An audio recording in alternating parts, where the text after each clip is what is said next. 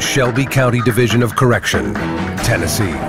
Within these walls, violent street gangs have taken hold and are running rampant. This is hell on earth. Despite tight surveillance, gangbangers flagrantly break the rules. I haven't stayed since I've been out here. Even prison walls can't stop them from smuggling in weapons and drugs. Weed, cocaine, pills, anything you want in here. Now, gang members reveal how they skirt the system. These I call myself. And the gang unit fights to take back control. Hands behind your head, lay back. We receive threats on a regular basis.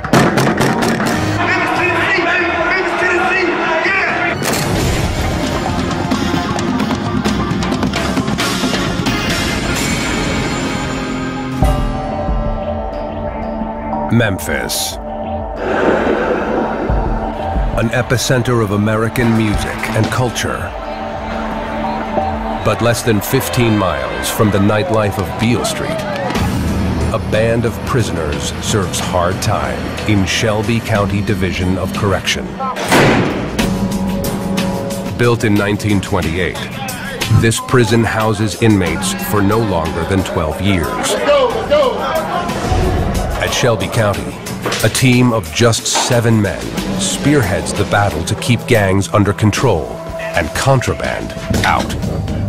They're known as the Gang Intelligence Unit, or GIU. Back in 2004, Lieutenant Tony Moore was the only man assigned to tackle the gang problem. Make sure that you lay there and do not move or do not But talk. Moore knew he needed help to fight the growing gang issue and crush their covert operations. The 6 officers he handpicked to work with him now make up the Gang Intelligence Unit. We all come from different backgrounds. We all got different amount of years at this institution, but when it come down to this unit being a Gang Intelligence Unit, we're one. We're a team. I know we got the side door.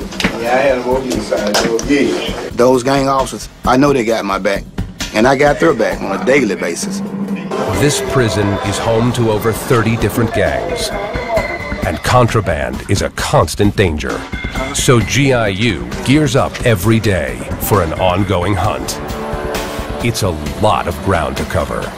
Spanning 38 acres, there are 13 buildings, including minimum, medium, and maximum security dorms.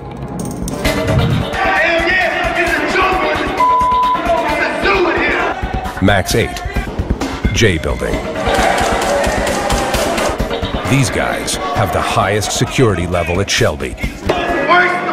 Max 8! In October 2008, rival gang tensions here erupted into a violent battle. Crip and Vice Lord gangbangers were arguing over commissary items when things spiraled out of control. Crip gang member Chris Askew, aka Baby Wink, watched the violence unfold. They was like they want to get him up. Get him up, this fight, you know what I'm saying? So they got him up. And then one thing led to another, you know what I'm saying? And then one of my homeboys hit him in the head, and then bam. This surveillance footage captures the brawl moving quickly outside the small cell on the top tier. Inmates jump over the railing and onto the first level. They pull out weapons, and in an instant, it's mayhem. Jarek Brown, from the rival Vice Lord gang, was in the dorm, but tried to stay out of the fight. I went in my right mind because I was shocked. I ain't never seen nothing like that go on. Within minutes, nearly the entire block is involved in the riot. It's Crips versus Vice Lords, and the Crips are outnumbered. It was scary, man. My heart beating, I'm trying to dodge people from hitting me in the head with a shank that long, you know what I'm saying? Officers arrive and break up the riot. We couldn't tell who had been stabbed, where they had been stabbed, but there was blood on them. In all, 5 inmates were seriously injured.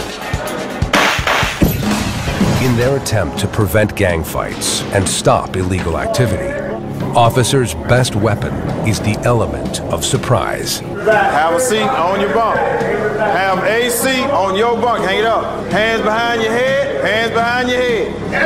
Lay back. Lay back.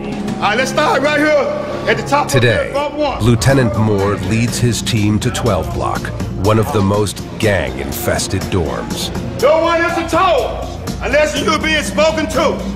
No one is to move unless you are being told to move. Now, if you got a problem following those directives, I will give you something to make you change your mind. This is what's gonna happen. Gang officers are gonna go from bump to bump. They're gonna get you up. You're gonna go to the shower area. You're gonna be strip searched. Once you get strip searched, they're gonna take you out to the hallway where you will sit down on the floor until we get this dorm completely searched. The gang unit shakes down the dorm, looking for any contraband. This includes gang paraphernalia, cigarettes, marijuana, and handmade prison knives, known as shanks. If we see somebody moving that's down here in this area, like this guy just got through moving down there with the bag, he doing something. So it means he probably got something to go get his ass now. Excuse my profanity, but. Come here, boss man. Is you moving with your bag down here? I told you not to move. Inmates must line up for a strip search. I don't like stripping for no grown man. Total disrespect, you know what I'm saying? Like trying to take my manhood or some kind looking at my body. That's what it is, man. They the police. Pigs. I don't like pork. Take everything off. Body cavities are a common hiding place. We do a personalized search, make them squat and cough, so if they got anything up their retina, it'll fall out. All right, put them on. Back in the bunk area, officers search through inmates' personal belongings. GIU officer Richard Farrow makes a potentially deadly find in an inmate's locker box. It has the dial missing off of it. And when you have something like this, a real common thing that they do is they'll put it in the sock and hit you with it. Swinging the right way and hitting the person in the right spot, it can kill you there instantly. A few feet away, Officer Danny McLean makes another significant discovery. Small but dangerous shanks hidden in a favorite spot. What we got? He got a shank. He in possession of a shank. The shanks were found in Gary Crawford's shoe. McLean begins to escort the inmate out of the dorm. But as Crawford packs his personal lockbox, another hidden shank falls to the ground. Had a knife, Danny. What the script say, dude? Come on, bro. With not one, but two shanks found, GIU has plenty of evidence to bust Crawford. But they're not finished. They move to the beds on the other side of the block, leaving no stone unturned. You can go and pat him down right now, Watts. Just make sure he ain't got no weapon on him. Right. Officers have uncovered something suspicious. There'll be some marijuana. Or it could be loose tobacco. There's just as much fake marijuana go through the jail as real marijuana. You know, they constantly have little games to try to cheat each other out of money too by giving them fake marijuana. The support team steps in. You always test it. Always test it regardless. It might turn up positive, some might turn around and be mixed with something else. This test will determine if it's tobacco or marijuana. You break one tube and agitate it for about a minute. If it turned purple, that's a positive test. If the leaves contain tetrahydrocannabinol, or THC, the main chemical in marijuana, then the acid solution will react and change color. Already turning purple, positive for THC. The marijuana was found in this inmate's boot. 39-year-old Donnie Sisson is no stranger to these sorts of charges. He's been in and out of prison since he was 14 years old and is serving time for aggravated burglary. But he denies the pot is his. Somebody put some dope in my shoe, man.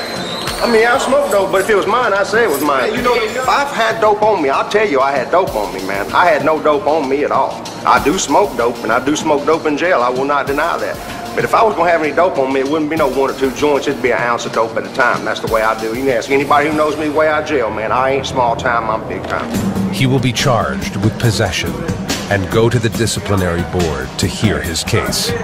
If Sisson is found guilty, his punishment will likely be time in the hole, where offenders are locked down in a 2-man cell for 23 hours a day. And the hole is not where these guys want to be. Next, on Behind Bars, a maximum security inmate fights the system. I'm finna kill some though. And later, hostile inmates cope with being locked up in the hole.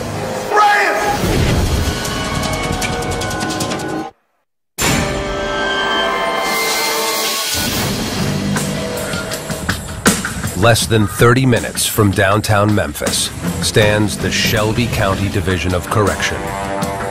Here, the Gang Intelligence Unit, or GIU, leads the charge against violence in a prison plagued with gangs. Lieutenant Tony Moore heads up the 7-man team. We know what our job function is. We're here to do our job as a unit. And when we go out to do things together, we do it as one.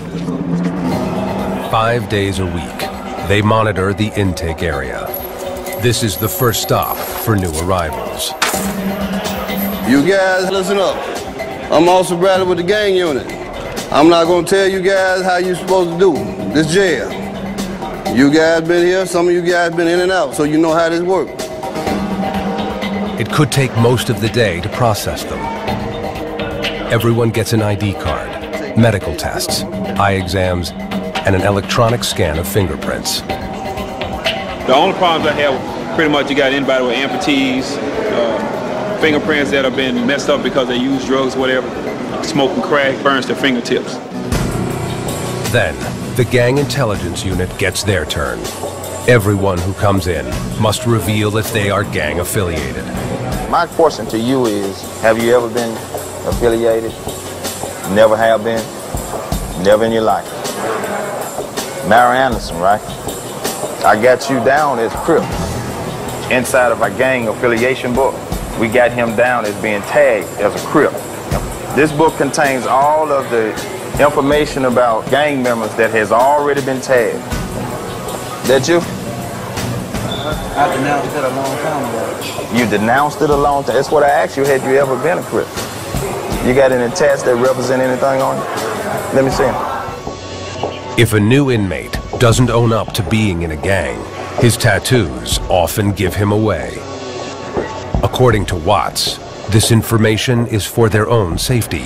Understand, this is not something that's going to cause your time to be prolonged or anything like that. GIU estimates that about 90% of all inmates here at Shelby are gang affiliated. The prison has taken steps to keep gang members from attacking one another. After the 2008 gang fight between the Crips and Vice Lords, the prison took a hard look at their policies for the maximum security dorms. The most glaring example, the new cages added to what used to be an open recreation area. Inmates shouldn't have had shanks, but they also shouldn't have been out of their cells. These guys, all the doors are supposed to remain locked, but you see some of them did something to the doors and opened the doors up.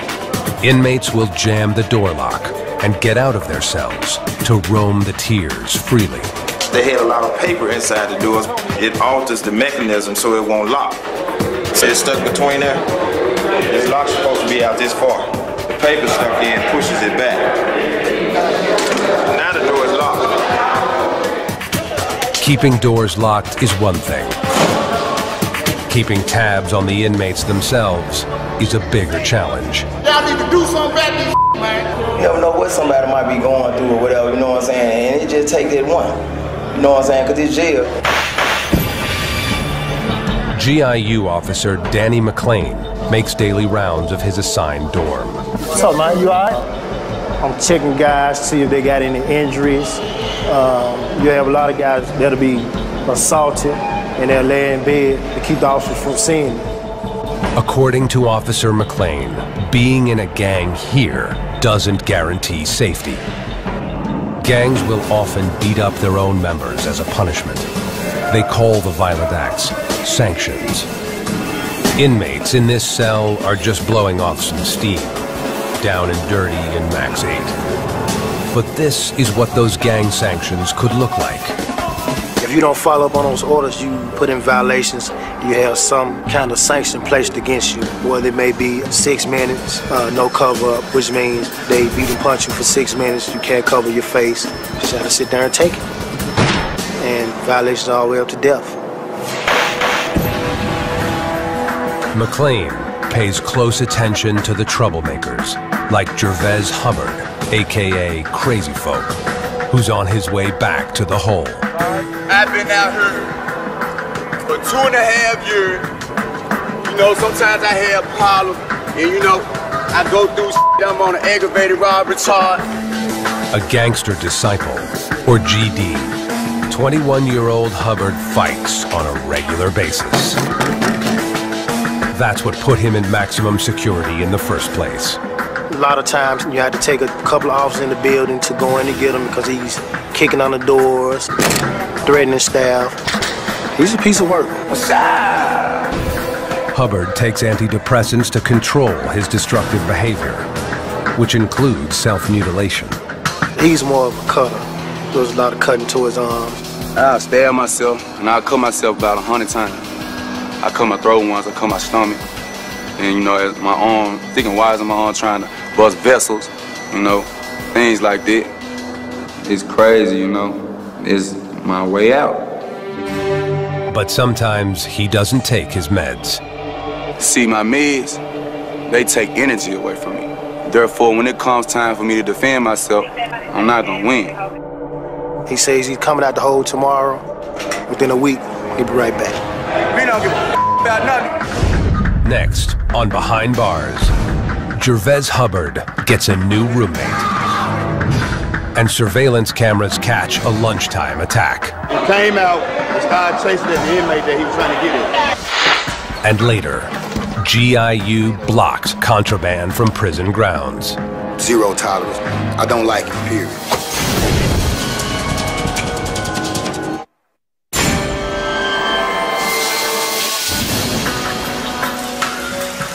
Memphis, Tennessee.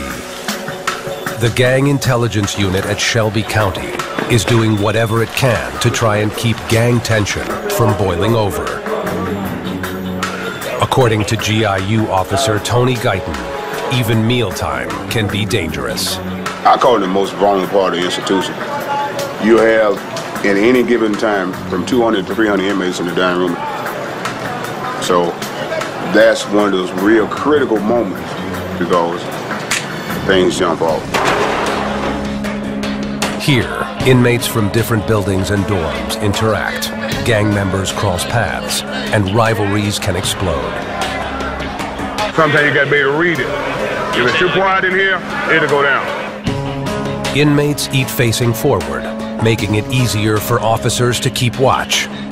With more than 125 surveillance cameras throughout the prison, inmates know they're being monitored, even in the cafeteria. Cameras caught a recent fight between cafeteria worker Charles Hunt III and a fellow inmate. After landing a swift punch, Hunt chased the other inmate through the tray window, out of the kitchen, and into the cafeteria. Once I got out there, they pointed at me like, get him, get him. So I'm looking around still didn't see dude, so that's when I just gave him to let him put me in handcuffs. Today, surveillance cameras in the cafeteria catch this prison brawl, which quickly attracts onlookers. Officers receive a code blue over the radio, the signal for an inmate-on-inmate fight. On-site officers break it up before GIU make their way through the crowd. We had a code blue, an inmate, one of the kitchen workers, came out, was on the serving line. He leave the serving line, come over here, hit the guy, assault him in the jaw. The other guy did hit back. Inmate Darian Davis claims he was ambushed for no reason. He had ran over there and sprung on me. Or he come over there and hit me. I jump up, defending myself, hold. Davis is sent to the hole, pending a disciplinary hearing. Surveillance cameras can only do so much. Hey, how you doing, sir? Officer Guyton has his own method to try and prevent gang violence. Brethren. He grew up in the same neighborhood as a lot of the inmates. So Guyton is able to insert himself into the complex gang world within the prison.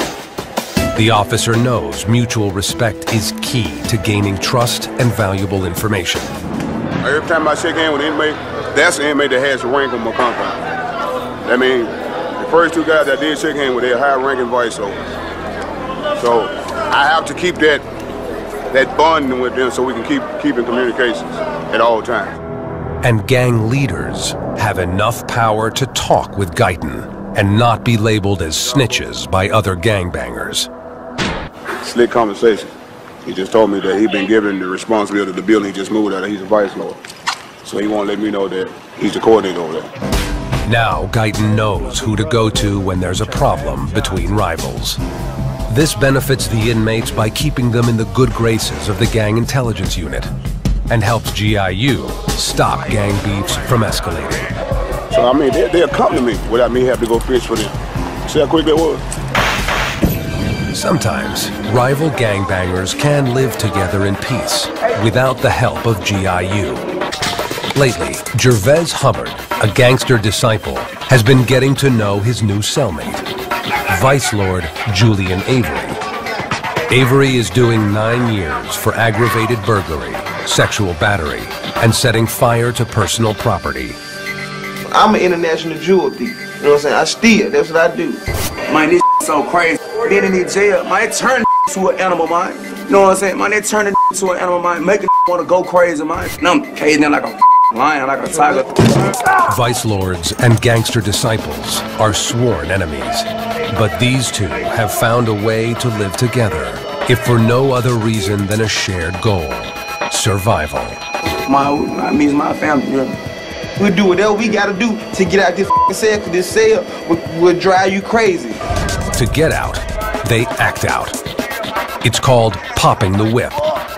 We've been here cooped up so long in this cell, we want to get outside and get some fresh air. So we call it popping our whip, doing something, either getting sprayed, getting beat up by staff, faking an injury. We'll do what we got to do to get a breather. And they'll do what they can to communicate with fellow inmates. Avery can use even a benign item, like soap, to send a signal in the form of war paint or a coded mask.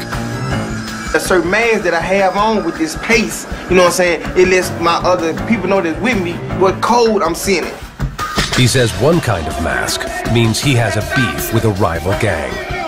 If I got the mask on and it's handful over my face, you know what I'm saying, they know it's time for war. But if I got the mask on and it's just on my forehead and I got my nose covered up, that means that I'm in need. That means I need help.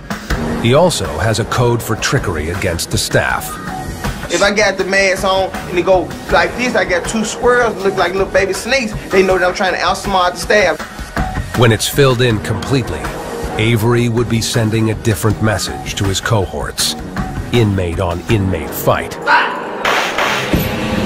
Next, Hubbard and Avery fly off the handle in Max 8. And later, GIU discovers contraband hidden deep within prison walls. My little baby here, it helps us to look deeper.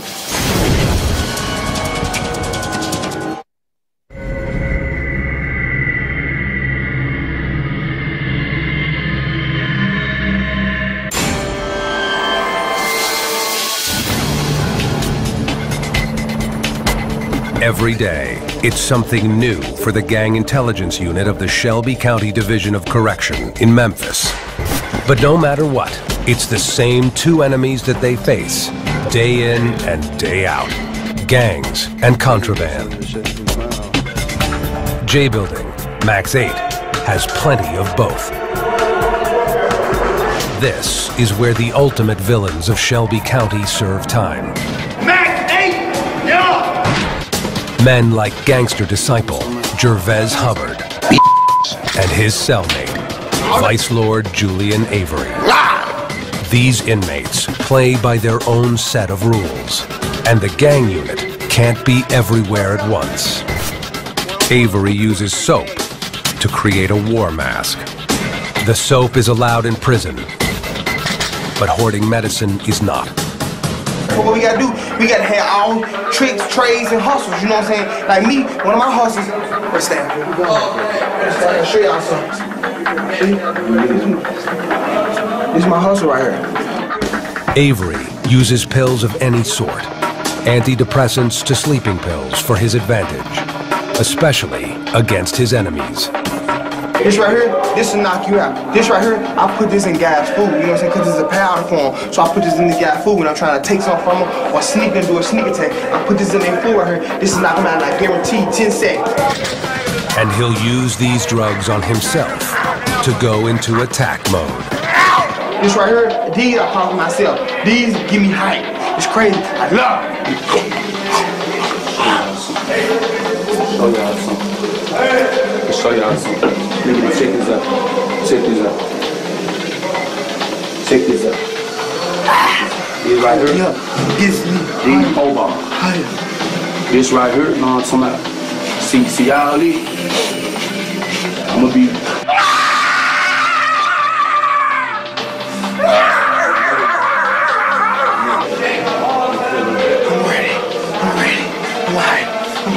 I'm ready to be anything. Call the f***ing team. I'm ready to go all the way out. I don't care anymore. While Avery and Hubbard pop pills in the hole, inmates like Randy Campbell, aka Rambo, make themselves at home in the general population. Wherever you go, downtown, I'm the famous Rambo. I'm known for smoking crack and having a lot of money to do it with. I get about hustling, man. If I can sell you a dream. On the outside, Rambo sells more than dreams. He's a pimp. Sex sale in my neighborhood. Be sex sale in your neighborhood. In prison, he thrives using his street smarts and charisma. Here, Rambo and his cohorts have their own way of doing things when the officers aren't around. Let me take you around and show you some of the shit that go on here. Come on. His first stop, the dryer. This is the dryer where you can dry your clothes at and shit, you know, you wash your clothes. Then to this wall, where inmates illegally light up cigarettes or marijuana.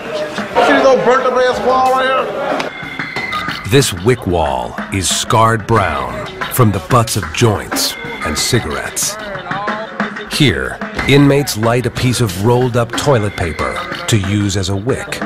They'll get a spark by using 2 batteries, the ends of wires, or anything that can get the paper lit. Once the fire goes, ain't no more smoking. Another taboo wall is around the corner. Here, inmates scrawl pornographic graffiti. You know, guys come in here and play with themselves looking at these pictures. You know, guys actually come in here and yank them one out of there, you know? Prisoners will do whatever they can to get by in this underground society. Many find some unofficial job or task to fulfill their needs, called hustling. This guy's hustle?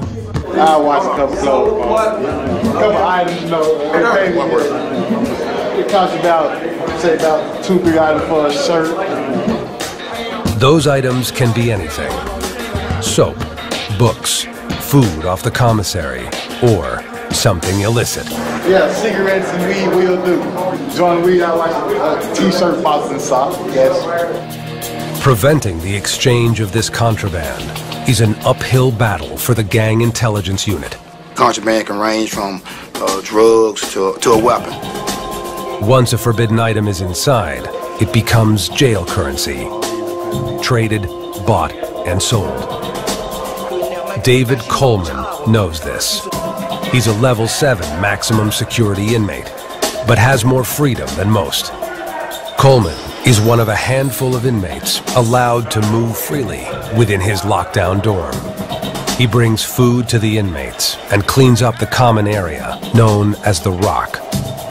As a result, inmates like Coleman are nicknamed Rockmen. I make sure the hall cleaned up, do the bathroom back there, make sure each dog get fed and stuff like that. Rockmen are given this job based on good behavior. But Coleman sometimes takes advantage of his freedom for more corrupt purposes, passing contraband items, notes, and messages between gang members. Drugs, that's the biggest thing in here. Weed, cocaine, anything you want in your pills, all that. Anything. Just jail. Being so close to the meals, some rockmen may target their enemies by poisoning the food. Inmate Courtney Scroggins is in on aggravated robbery, assault, and indecent exposure. He claims a rockman put glass shards in his meal.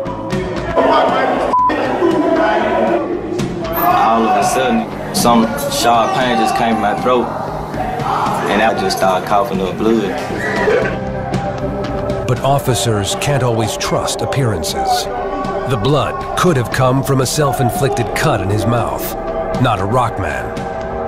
Scroggins has a reputation for crying wolf and faking injuries. For now, the staff will take Scroggins to the infirmary, but won't investigate his claims. If a rockman like Coleman is ever caught poisoning an inmate's food or transporting contraband, he'd lose this job and the freedom that comes with it. Coleman and most of his fellow Maxers want him to keep his responsibilities. Yeah, I'm the only guy they get. Everything got come through me, so if you don't put no trust in me, then you ain't gonna get what you want to get. It's simply that. Next, a 3-on-1 knife fight. I was boxed in, I didn't have nowhere to run, and I was cornered. And later, a rebirth for one inmate, prison style. It's just a tradition, really.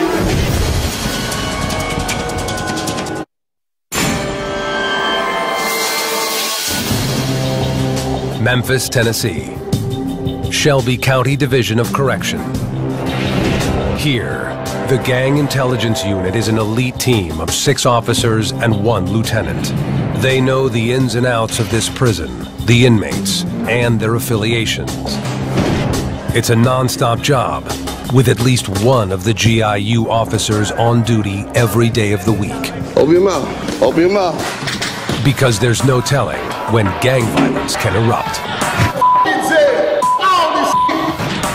A former gangster disciple, Ebony Marshall, is now known as a neutral because he's not affiliated with a gang. But he still claims to have a bad reputation amongst fellow inmates and the staff. What am I known for here? Being a pain in the ass for the staff. Go ask anybody who the most hated inmate is on this compound. They'll tell you me. 37-year-old Marshall's been in here before, but he says things aren't the same as they used to be. The difference from 10 years ago when I was out here, 8, 9 years ago, is that you got a lot of gangs out here now. And the gangs are composed of mostly young guys. It was on May 5th, 2009, that Marshall became a victim of these young gangbangers. The incident was captured by surveillance cameras. Out on rec time, Marshall stands at the door of a neighboring cell in J Building. A group of inmates approach. Marshall pulls off his shirt, ready for a fight. It was funny to me until I saw them damn knives. Armed with shanks, 3 gangster disciples attack Marshall. Damn, I wanted to run in, but I was boxed in, I didn't have nowhere to run, and I was cornered. The fight only lasts about 90 seconds, but it's 90 seconds too long. Marshall has been seriously injured. Per protocol, officers wait for appropriate backup before going in. I only saw 2 shanks. The other one was, man, was like a foot long, and it was sharp, man. I got some slices. I got like slice cuts, which I could guess was from the long one, and I got 2 actual puncture wounds in the back. The Gang Intelligence Unit is always on the hunt for shanks and other contraband throughout the prison. Today, Shelby County Administrator Anthony Alexander prepares the staff for a shakedown. We've got some contraband inside of Charlie Building. That's nothing unusual for us. We've got some areas that we're going to pinpoint this morning, which is Charlie and Delta Dorm inside of C Building. We tie them up, shake them down, find out what they got. Let the inmates know that we're going to come after the contraband. You know, every facility is going to have a contraband problem, but we're just not going to ignore it. If we get this type of information, we're going to target those areas hard. GIU leads the massive team into C building. Every man have a seat on your bunk. Hands behind your head. Put on your bunk, hands behind your head. Lay on your bunk. Lay down. Lay down. No hiding spot is off limits. Shower heads, wall sockets, even the toilets. The feces was in here. I'm sure it was something under there. Not gonna put my hand in there. They will. So I flushed it. They can't get it, we can't get it. When their hands don't fit in hard-to-reach places, GIU have a few tricks of their own. Hey, have anybody took the snake and looked up there yet? Officers use a snake camera up above bunks or even behind the toilets where inmates might toss contraband. I can't see natural. My hand won't go all the way to it, so I'm going to use this now to make sure nothing else is in there. This tool has a small camera on the end of a flexible arm. A little compartment right behind the toilet on the wall. There's a lot of space back here, but you see that my light can go all the way through. There's something clogging it up. Officer Guyton can see something is there, but can't tell what it is. Within minutes, they detach the toilet from the wall, remove the pipe, and retrieve the contraband. MP3 player. This one. Grab one here. Shakedowns also allow GIU to intercept gang communications. Sometimes you'll find codes inside the letters. Gangbangers have also developed a secret way of communicating right in front of prison staffers. It's based on traditional American Sign Language. Here in Max, Building E, inmates discuss a recent gang fight. They got their own alphabet, and if you don't know what you're looking at, if you don't know how to decipher it, they could be putting a hit out on you, they could be putting a hit out on another inmate, tell them to bring some contraband. And if you don't know how to break the codes down, they look like mess to you. Next, on Behind Bars, GIU stops contraband as it enters the prison. Looks like he got a knife in his pocket. And Ebony Marshall bids Shelby County a not-so-fond farewell. Just tore the Bible up and spread it all over the floor.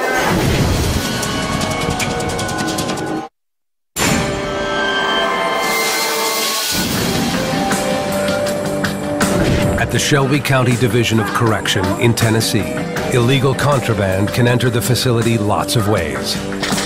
So the Gang Intelligence Unit doesn't just monitor those behind the bars, they keep a close watch on people coming in. For some convicts, their sentence is not to serve time locked up, but to come here for class. They must attend courses at the Day Reporting Center, like anger management or Alcoholics Anonymous. On this morning, GIU Officer Richard Farrow and Lieutenant Moore catch Anthony Gray walking in for anger management class with a prohibited item. Sir, you just told me you didn't have a cell phone. What's this? This guy got Farrow. He claimed he didn't have a cell phone. He got a cell phone on him. Looks like he got a knife in his pocket. Oh, get your hands up. I swear to God I didn't. I'm very sorry I didn't. GIU has zero tolerance. Their hard-lined approach has significantly clamped down on contraband entering the compound. In addition to the cell phone and pocket knife, GIU finds cash and pills, all of which are prohibited. And Gray's nervous explanations rouse even more suspicion. That's my girlfriend's pills, blood pressure pills. This is my prescription, like I said. It's Viagra. I ain't got none of the something. A canine team searches his car.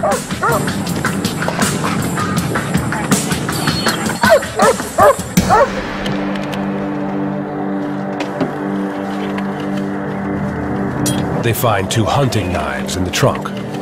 This would be illegal on prison property. Gray will go downtown to jail and could eventually end up right back here, but behind bars. Convict Josh Pickler is searched on his way into the day reporting center. Instead of books, his backpack is full of booze. Which is a pint of scotch, and you got a 1 can of Light. Alcohol is forbidden anywhere on prison grounds, and Pickler knows it.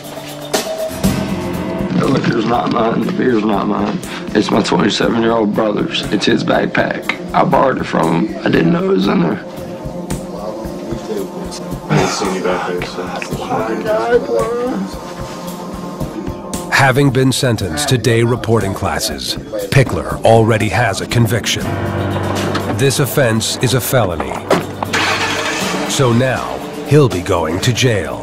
Zero tolerance. I don't like it, period. I take it personally. Over in J Building, inmate Ebony Marshall's wild days are over. The self-proclaimed most hated man in Shelby County is getting released. I'm supposed to be gone, man. I don't know what's hold up.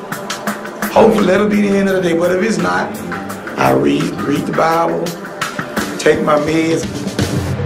On his way out, he commits a final act of defiance against the staff, trashing his cell. Just tore the Bible up and spread it all over the floor. Now, I hadn't seen that before, but they do things like that when they get discharged. I guess he's leaving a message, you know. So that's the way he left his cell. We're going to clean it up in a minute. In another maximum security dorm, Marcus Bean was originally convicted for aggravated burglary. But bad behavior while inside added up to extra time. Not worth. Today, Bean is finally getting out. His fellow inmates will say farewell in the form of a prison-style baptism. It's just a tradition, man, you know what I'm saying? You do everybody. It's called wedding him up.